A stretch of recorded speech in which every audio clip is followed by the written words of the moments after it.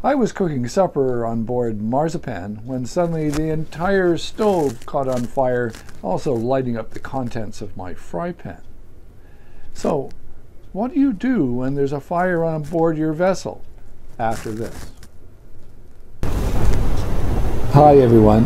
I have an update on the upgrades we've been making thanks to your support either on Patreon or just by watching commercials and supporting the advertiser's product. We now have a new camera set up capable of 4K and a new to us Manfrotto tripod with a great fluid head.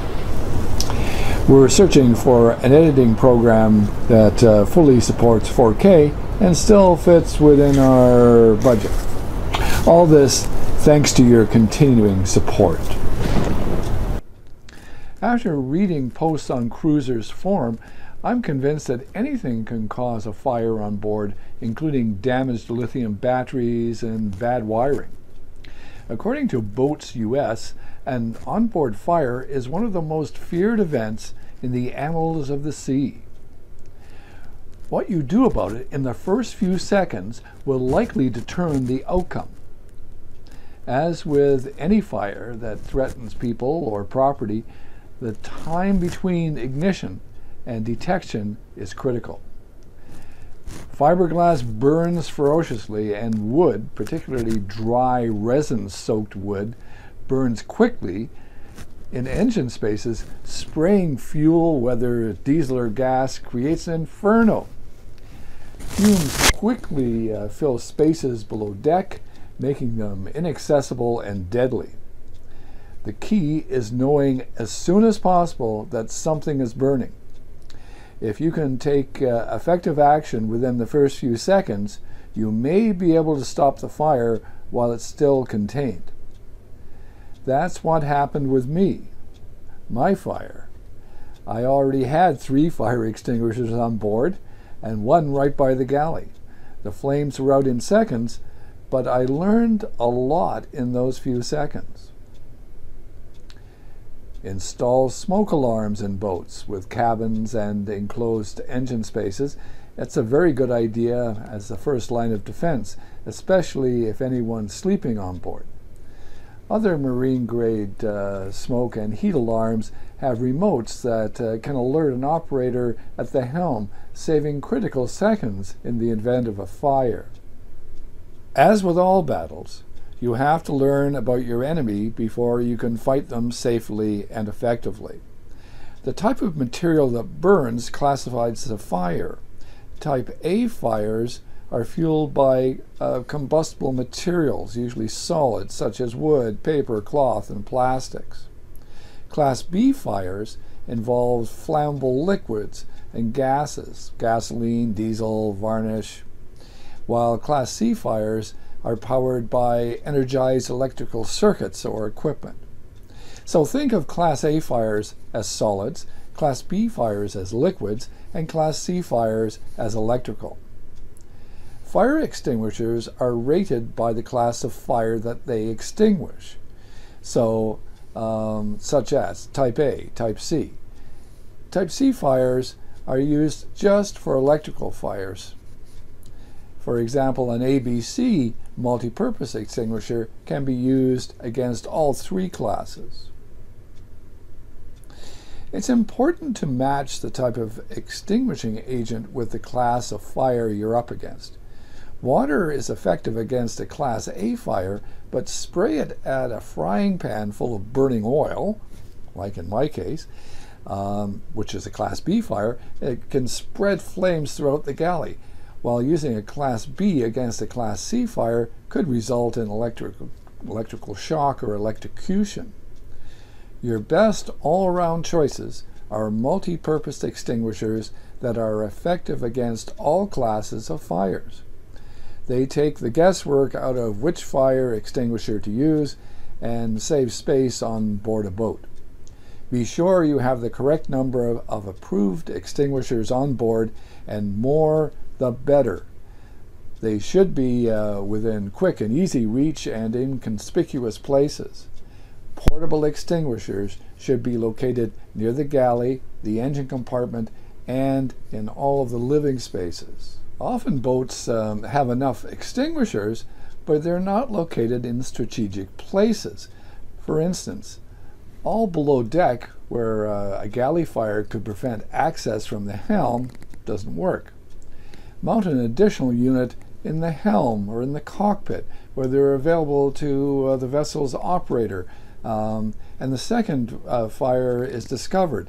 The extinguisher we buy at Costco or Canadian Tire are pretty much disposable. It's recommended to replace them every 6 years. Check your extinguisher's gauge monthly to verify that your extinguisher is still fully charged. Save the old ones. You can practice a fire drill by putting out small set fires ashore. Everyone on board should know how to safely use a fire extinguisher before the need arises. Commonly, fires can start in engine rooms, galleys, where batteries, perhaps propane or fuel are stored. Many fires start in the engine room, typically from electrical malfunctions, followed by fuel leaks and overheating. The galley is another likely spot due to cooking mishaps and things like that, although to a lesser extent than is popularly thought. Develop a fire action plan and share it with your crew. Provide primary and alternative escape routes for all spaces, but particularly sleeping areas. Here's what to do when a fire happens. Remember, act quickly.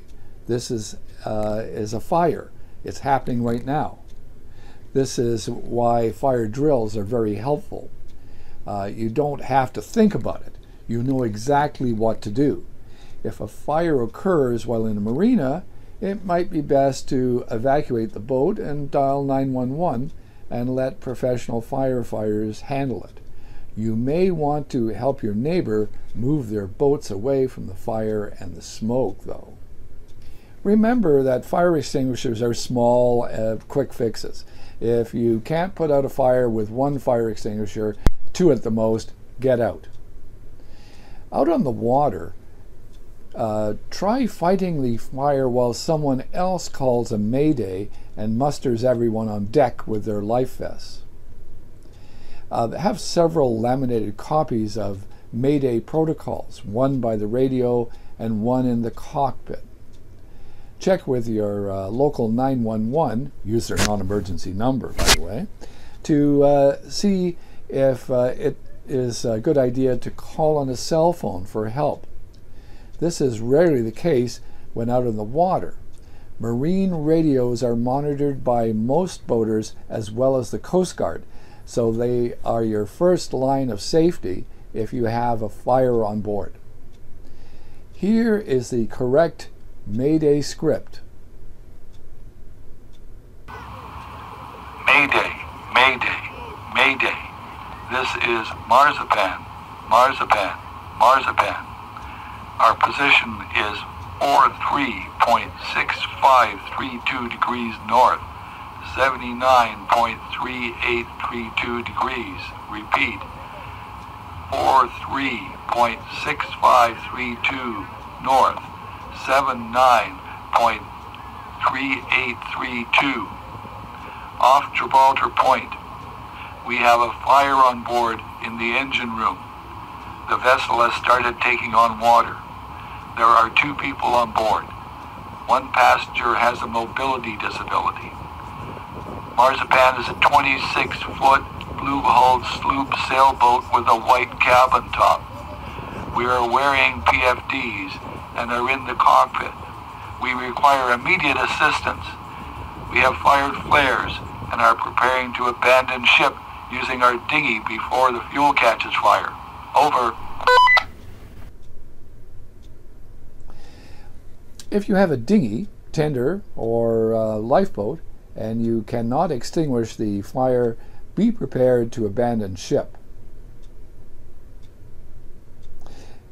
If you do not have any of the above, when advisable, try to board nearby vessels. Remember not to prematurely jump into the water if help has not arrived. You don't want to add hypothermia to your problems. Now, I've got a PDF handout I can send you to prepare yourself for a Mayday call. Just email me at the address below. We have videos on Mayday, Pan, and Security protocols.